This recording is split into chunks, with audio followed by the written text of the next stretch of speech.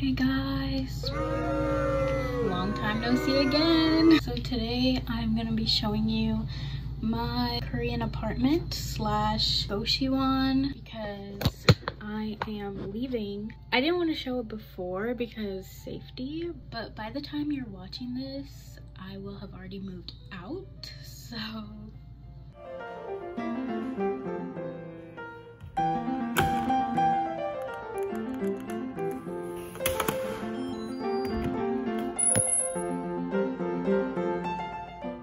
when you first walk in, there's this little area to put your shoes, and then, you know, right next to the door is a little closet. So I obviously just keep clothes in here.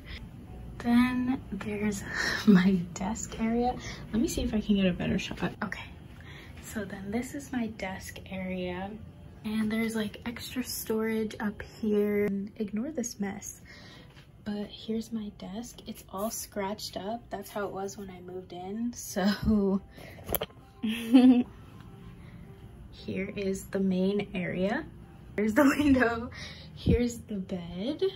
Again, covering it off for privacy, even though while you're watching this, I will have already moved out. But yeah, here's the bed. I had a bunch of pictures up here, but they mostly fell down. But here's the windowsill. And right next to the bed, there's like this little room. And when I first came, I was like, is this an extra closet? But no. Wow, I don't know why I put the camera down. I guess it's like storage space, but this is like the AC.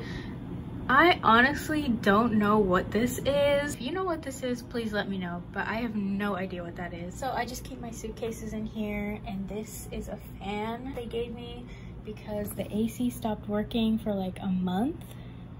Over a month actually, but that's another story. So moving right along, this is the kitchen area.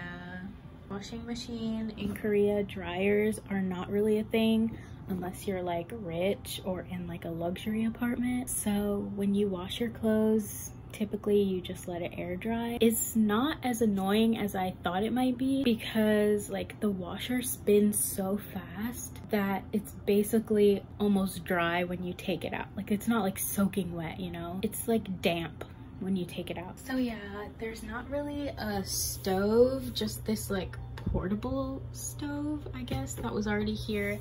Sink, fridge, microwave.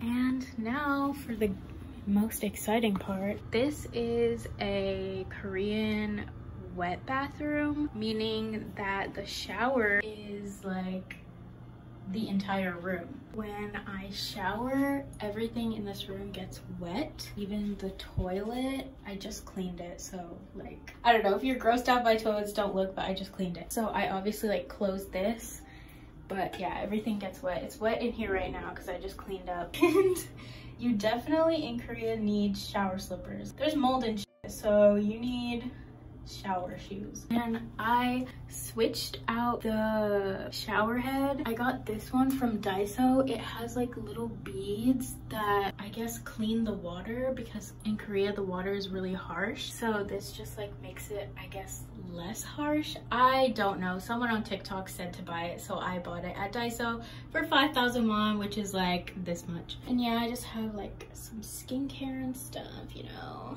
Is anyone interested in this? I don't know. Now let's get out of the wet bathroom, please. So yeah, I'll just show you like all together the room. This is like everything.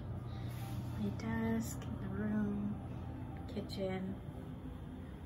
Not very exciting.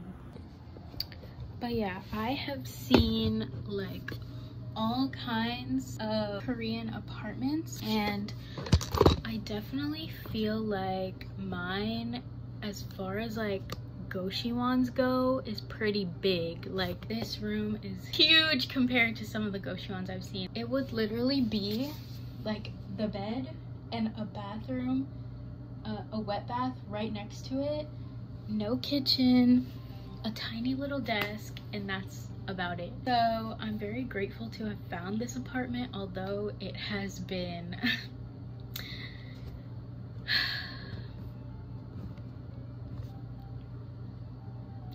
quite shitty actually, which is also why like I'm not gonna tell you guys the name of this place. If you find it, cool, but I'm not gonna tell you guys the name of this building because I don't recommend it. Like, I really don't. I'm not trying to gatekeep, I'm trying to help you out. Like, honestly, the only reason I chose this building was because of the location and proximity to ewha. If you don't know, I go to ewha Women's University to study Korean, and this apartment is like walking distance from ewha. Like I mentioned before, the aircon didn't work for the majority of the time I was here, and it was really hot. I was getting bitten by mosquitoes, sweating.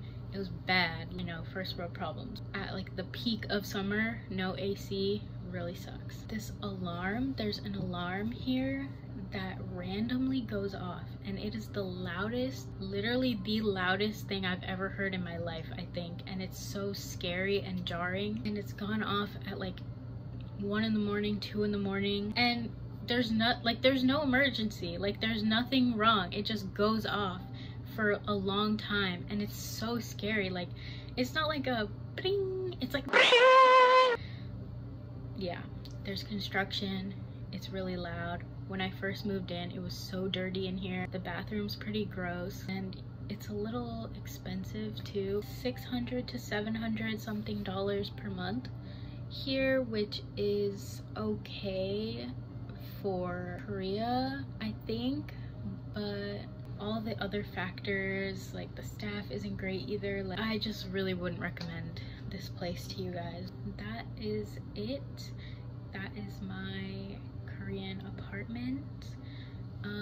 I think by the time you're watching this, I will be almost like about to leave Korea or have left Korea, and I want to do a whole video talking about it. I know I really didn't vlog much, but yeah, I'm talking too much now. But thanks for watching. Bye.